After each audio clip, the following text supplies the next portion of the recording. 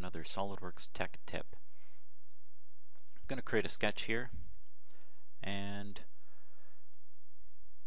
just going to demonstrate virtual sharp. So just to show you, in case you don't know what a virtual sharp is, I'm going to sketch in a line here, and I'm going to put in a fillet between these two lines.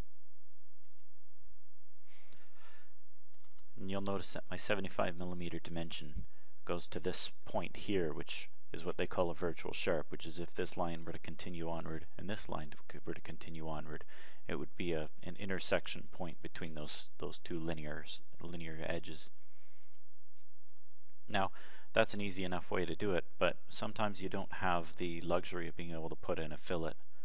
Sometimes it happens after the fact. So I'm going to show you how to do that as well.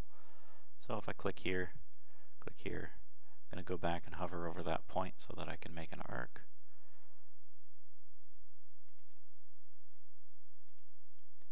And I'm going to throw in my angular dimension of 45.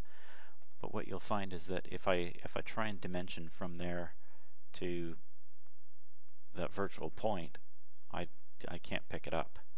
So up until now, I would select both of these lines, and I'd go up here and create a point, and that would give me a point here that I can add a dimension to, and that point represents the virtual sharp. So once again, I'll go here. That was 75 and this was 10, and now I've reproduced the same sketch. Now, new in 2014, I'm going to delete that. There's a new way to do it. So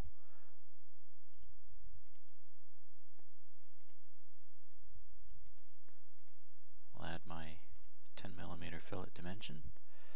And the other thing I want to do is I'm going to add a dimension, but what I'll do for this is I'm going to, actually I'll move this up to the top so you can see my entire menu.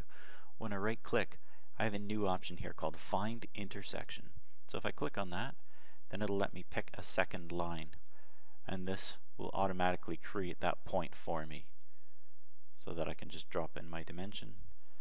And I can do all of that from my Smart Dimension command, so I don't have to exit out and sketch in a point.